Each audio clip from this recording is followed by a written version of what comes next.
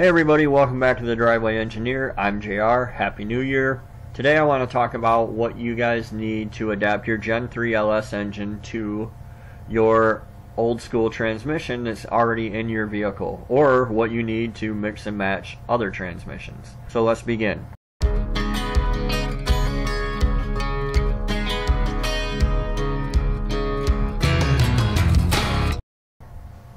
Alright, first up, I want to take the opportunity here to plug myself. I have a Patreon page. If you guys want to support me, that would be cool. It would help me out a lot with getting parts and projects and doing stuff for the channel so that I can continue to show you guys different things. If you don't want to help, that's fine too. I'm not going to hold it against you or anything. If you want to donate, if you like what I'm doing, you want to support me, that's cool. And if you don't, that's cool too. I'm going to keep posting the same way either way. The next thing I want to do is plug my Facebook page. Next up, I want to encourage you guys to go check out the Driveway Engineer group. The files that I use in this video are located in the file section of my group here. This is the easiest way to get a hold of me if you have questions about what connects to what you need, what you don't need, etc., etc. This is the best way to get a hold of me. So be sure to check this out on Facebook. I'm also on Instagram and Twitter, same name, if you have any questions, whichever one you prefer. So to start with, I'll cover something that seems to trip a lot of people up. There are two long crankshafts out there. They are 400 thousandths longer than other LS cranks. The 1999 and 2006 liter are all long crankshafts. If you have a 6 liter with iron heads, it has a long crankshaft. If it originally came out of a 99 or 2000, it has a long crankshaft. If you have a 99 or 2000 4.8 that was originally in front of, I don't know why I wrote behind, but whatever, in front of a manual transmission, it also has a long crankshaft.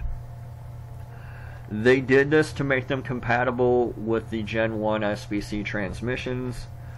At the time that they were still selling them in the 2500s and stuff, there was the classic OBS and then the new BS ran side by side. So for a while there, they kind of did a Ford thing and had a mismatch of parts. If you have one of these engines, which you probably don't, but if you do, with the flex plate that's on it, or a flex plate from a 6.0 on your 4.8, it will bolt directly to your old school transmission, your turbo 350, 400, whatever. It just bolts right to it. You don't need to do anything. I just zoomed in. Good grief. All other Gen 3 cranks are short. Your 4.8, your 5.3, your 5.7, and your 6.0. Those are all short. So, that's probably what you have. And you probably have a truck motor, if you're watching my channel. An important thing to notice is the 4L80 never changed from the SBC, the height of the snout on the converter. Okay, so you can put like a 2008 4L80 behind a 350 and it'll match up right. So you always need a flat flex plate and a 6.0 spacer with this part number in order to go from an LS to a 4L80. The part number on the spacer is 125-63532, and I'll list that below. So now that we have the cranks out of the way, for the rare people who have a 99 and 2000 6.0, or even a rarer 4.8 that came in front of a manual, we can deal with everybody else. How you adapt to your transmission depends on the flex plate you have. If you have a 4.8, a 5.3, or a 5.7 stock, you have a dished flex plate. And this is readily apparent because the flat flex plate is literally flat. It's as flat as a mirror. Flat as a pancake. I mean, it's perfectly flat. Okay? 6 liters have a flat flex plate stock. Now, my 6 liter that's in Darrell, my C10, came out of a 1500 that was in front of a 4L60, the stock 4L60 for that truck. So I had a dish plate and the spacer that I listed above. So be sure to check, because if things have changed or whatever, but if you pulled it out of the donor yourself, then you know what it had.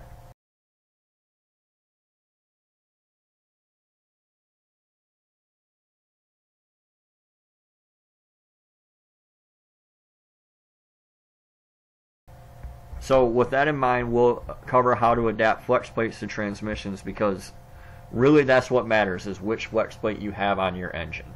If you put a straight edge across it and it bows down visibly, you have a dish flex plate. It doesn't matter if it's on a 6.0 or a 4.8.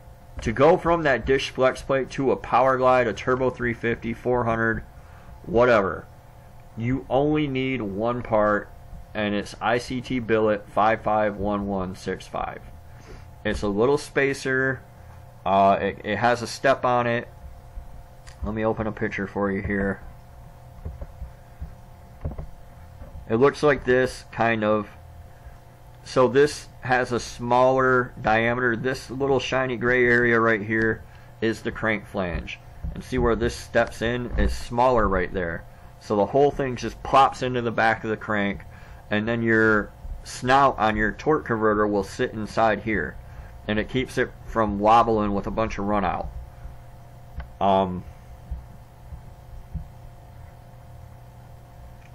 That's really the only part you need if you have a dish flex plate. Now the bolt pattern doesn't quite match up. You'll use 5 out of 6 holes because the LS has a bolt at 12 o'clock and the older transmissions don't have that, but it doesn't matter. They bolt right up. You need to slot the holes slightly in order to line up, so test fit your converter ahead of time. On the flat flex plate to the older transmission, you need 3 parts. You need Chevrolet Performance flex plate bolts. These are longer. Part number 125-635-33. You need the Chevrolet Performance spacer. Part number 125-635-32. See how the part numbers go together? And you need the spacer, the snout adapter listed above, which is ICT billet 551165. Other people make this spacer. Hughes makes it, Summit, TCI. I've used ICT billet. It works. I like it. So, that's all I really know. I can't say anything about the other ones. And as far as bolting your transmission to your engine, that's it. You can mix and match flex plates if you want. If you want to just get the 5.3 4.8 dished one and put it on your 6.0 so that you only have to buy one part, you can do that. You can get SFI flex plates. They make thicker. TCI makes a thicker flex plate, so you don't need a spacer.